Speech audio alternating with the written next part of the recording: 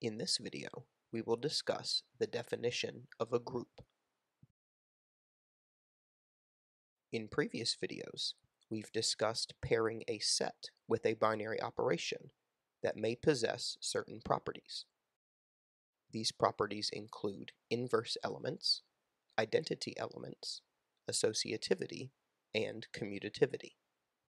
For example, the set of integers under the operation of addition has the identity element 0 and the property that each integer has an inverse.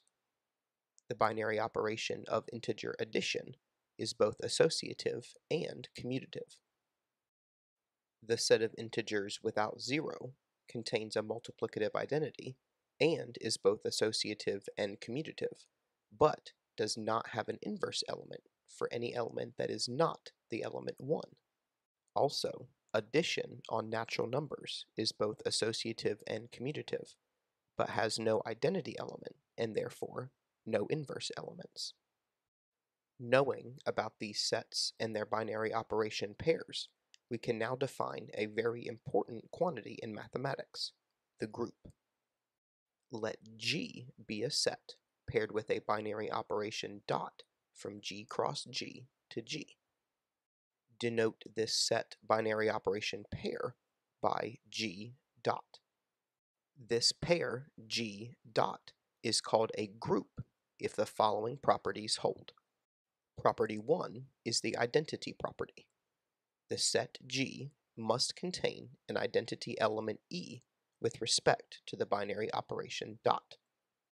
The second property is the inverse property. Every element A in the set G must have an inverse, and that inverse must also be an element of G. The third property is the associativity property, which states that the binary operation dot must be associative. Any set and binary operation pair that satisfies these three requirements is known as a group.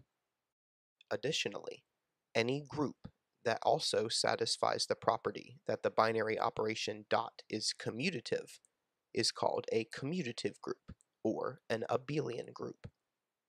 We will discuss more about groups and provide examples of groups in future videos, but for now, the definition will suffice.